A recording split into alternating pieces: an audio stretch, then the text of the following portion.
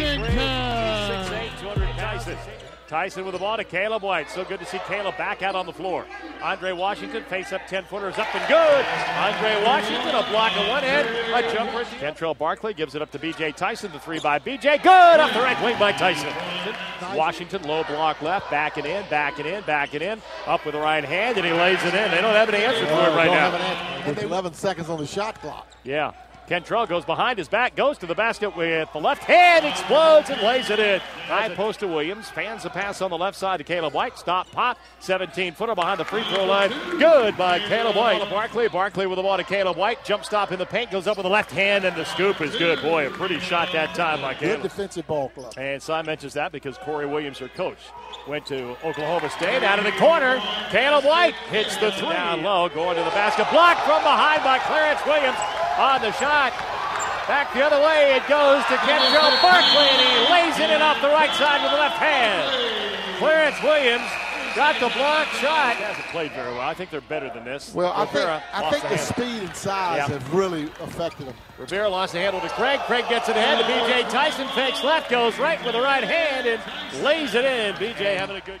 Also, Glassford just can't make him. Here's Caleb White back for the Pirates. He can make him. He knocks it down a three, top of the key. Caleb White has knocked down three. Tyson with the ball, gives it up to Clarence Williams. Clarence, a 15-footer, is rimming out. Rebound offensive, Andre Washington, and he lays it in. To paint this one purple. Not always pretty, but the Pirates really did a great job on defense, and they were just too big for the smaller Stetson Hatters today. Pirates win it by 23, 73-50. A terrific win for our guys. Defensively, we were outstanding.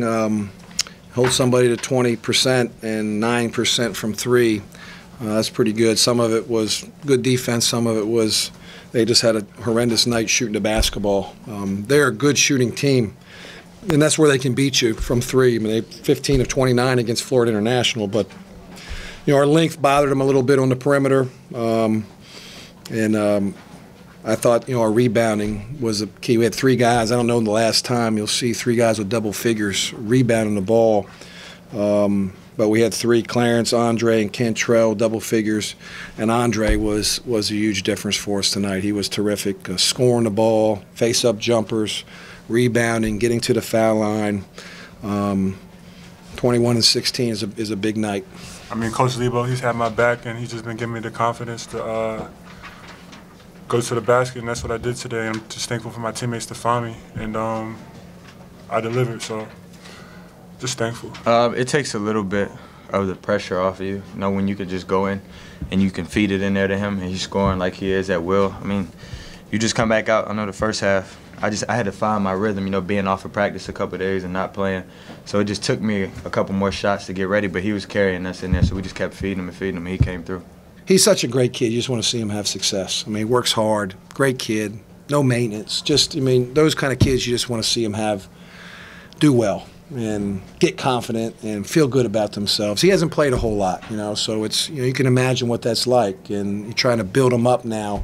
And these are games he plays well that hopefully he can build upon. So that's a good thing for him because he's just a wonderful kid to go to work with every single day.